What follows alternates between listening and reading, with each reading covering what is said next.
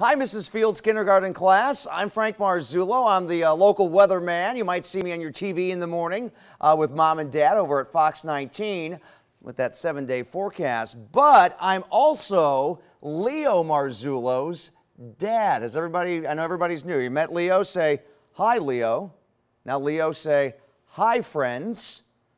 Okay, there you go. Today, I'm your mystery reader, and we're going to read the book Cloudy with a Chance of Meatballs. I hope you enjoy it. Are you ready? Let's do it. And you can watch on my big monitor here because we'll put some of the pictures up, because I know it's always important when Leo and I read at home. We always like to see the pictures. Okay, here we go. Cloudy with a Chance of Meatballs, written by Judy Barrett and drawn by Ron Barrett. We were all sitting around the big kitchen table. It was Saturday morning, pancake morning. Mom was squeezing oranges for juice. Henry and I, we were betting on how many pancakes we each could eat. And Grandpa was doing the flipping. Now, seconds later, something flew through the air. It headed toward the kitchen ceiling and landed right on Henry. After we realized that the flying object was only a pancake, we all laughed. Even Grandpa. Breakfast continued quiet, uneventfully, and all the other pancakes landed in the pan, and all of them were eaten, even the one that landed on Henry. Now here's where the story gets really good, kids. Listen up. That night, touched off by the pancake incident at breakfast, Grandpa told us the best tall tale bedtime story he'd ever tell. Across an ocean, over lots of huge bumpy mountains, across 3 hot deserts, and 1 smaller ocean, there lay the tiny town of Chew and Swallow. In most ways, it was very much like any other tiny town. It had a main street lined with stores, houses with trees, and gardens around them. A schoolhouse, about 300 people, and some assorted cats and dogs. Now, take a look here.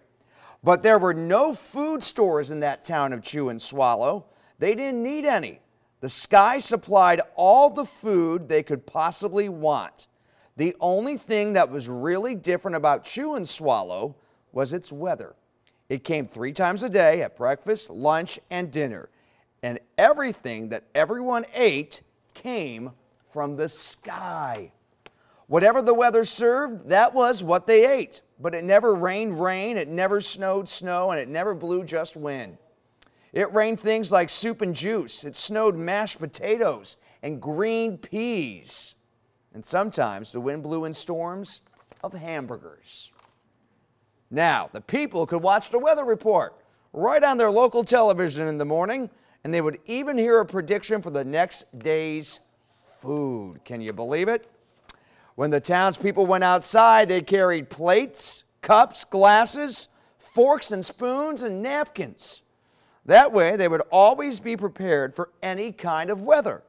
If there were leftovers, and there usually were, the people took them home and put them in the refrigerators in case they got hungry between the meals. Now, the menu varied. By the time they woke up in the morning, breakfast was coming down after a brief shower, maybe of orange juice. Low clouds of sunny side eggs moved in, followed by a piece of toast. Butter and jelly sprinkled down for the toast, and most of the time it rained milk afterwards. Now, for lunchtime, one day, Frankfurters were already in their rolls. They blew in from the northwest at about 5 miles an hour. There were mustard clouds nearby. Then the wind shifted to the east and brought in baked beans. A drizzle of soda finished off the meal. Dinner one night consisted of lamb chops, becoming heavy at times, with occasional ketchup. Periods of peas and baked potatoes were followed by gradual clearing with this wonderful Jell-O setting in the west. Who loves Jell-O? It's always good. Hey, the sanitation department of Chew and Swallow had a rather unusual job for a sanitation department. It had to remove the food that fell on the houses and sidewalks and lawns. The workers cleaned things up after every meal, and they fed all the dogs and cats too. Then they emptied some of it into the surrounding oceans for the fish and turtles and whales to eat.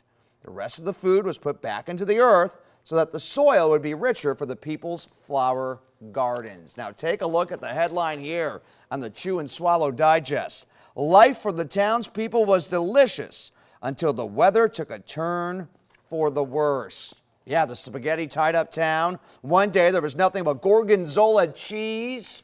The next day, only broccoli, all overcooked. And the next day, there were Brussels sprouts and peanut butter with mayonnaise. No, thank you. Another day, there was a pea soup fog, and no one could see where they were going. And they could barely find the rest of the meal that got stuck in that fog. Well, the food was getting larger, and so were the portions. The people were getting frightened. Violent storms blew up frequently. Awful things were happening. One Tuesday, a hurricane of bread and rolls rolled in. There were soft rolls and hard rolls, some with seeds, some without. There was white bread and rye and whole wheat toast. Most of it was larger than they had ever seen before.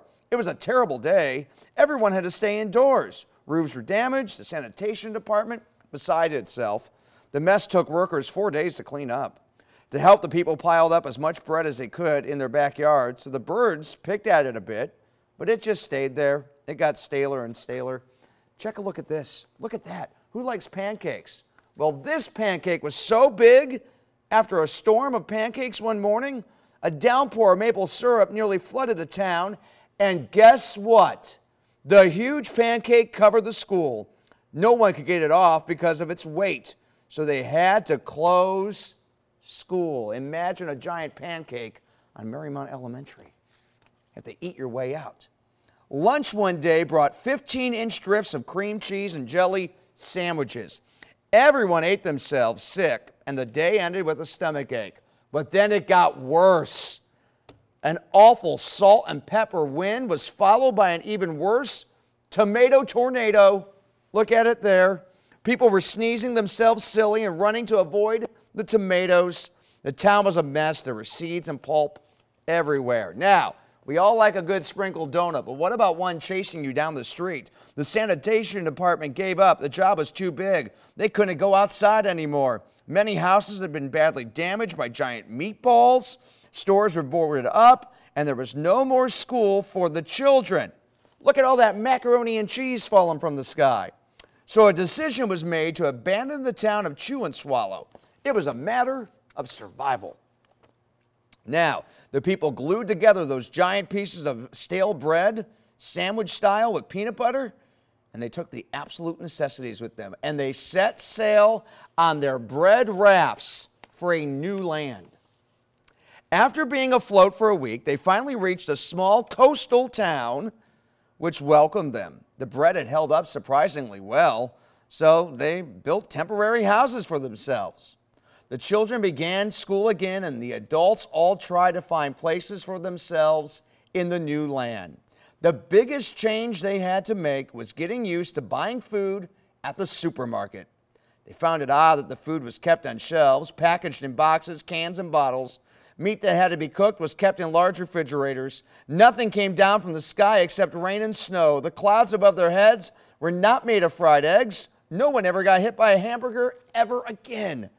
And nobody dared to go back to that town called Chew and Swallow to find out whatever happened to it. They were too afraid. Well, Henry and I were awake until the very end of Grandpa's story. I remember his goodnight kiss. Now, listen to this as we wrap it up, kids. The next morning, they woke up to see snow falling outside their window. They ran downstairs for breakfast. They ate it a little faster than usual so they could go sledding with Grandpa. Well, it's funny, but even as they were sliding down the hill, they thought they saw a giant pat of butter right there on top of what they could smell almost was mashed potatoes. The end.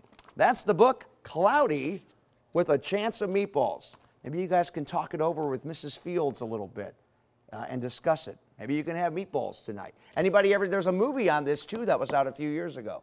Maybe you can watch it this weekend with your family. Well, it was nice to talk with everybody. And Leo, I'll see you at home, and have a good rest of the day, everybody.